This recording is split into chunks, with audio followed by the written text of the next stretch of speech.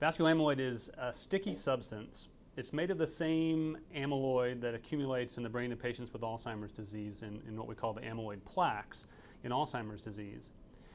But in addition to those plaques, which are out in that space between the brain cells, it also accumulates around the walls of blood vessels. The activity of a brain cell completely depends on its ability to get glucose, and that comes from a blood vessel. And so when one part of your brain starts to be more active, when you're using the neurons in that part of the brain, the only way that that part of the brain can keep that level of activity up is to get more blood flow.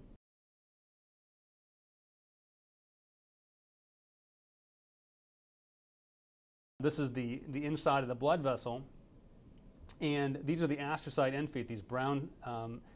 processes that surround the blood vessel, and the astrocyte is sitting over here. It can sense the amount of neuronal activity, and when the neurons are needing more blood flow, it can then, through its astrocyte end feet, can regulate the diameter of that blood vessel and help to control the blood flow to that part of the brain.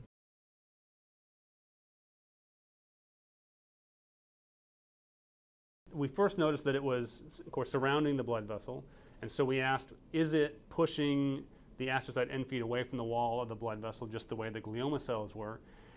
And what we found when we looked into this was, yeah, it's doing just that. The astrocyte end feet were pushed away from the wall of the blood vessel in the kind of way that we would expect might impair their ability to regulate blood flow.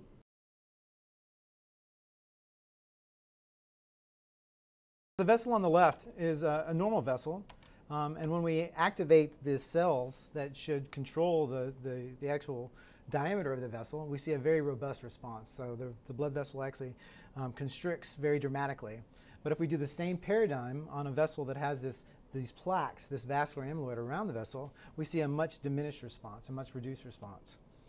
leading us to believe that there has been some interference, just like we saw in the glioma model, where this plaque interfering with the vascular input's ability to control and regulate the diameter of the blood vessel. When you really get down to it, this vascular amyloid is when it becomes complete, forms really a ring all the way around the circumference of the blood vessel,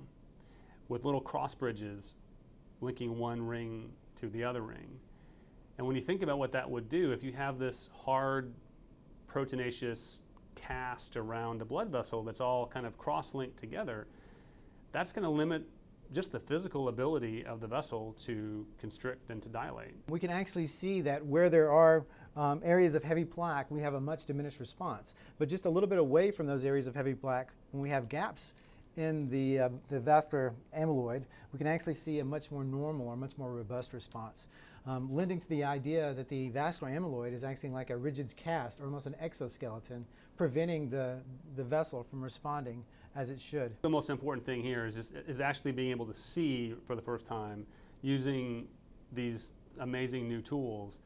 to actually see what's happening to the vessel wall in real time, in the brain, in a vessel that still has blood flow going through it, in a living animal, how the presence of this vascular amyloid impacts the function of that vessel.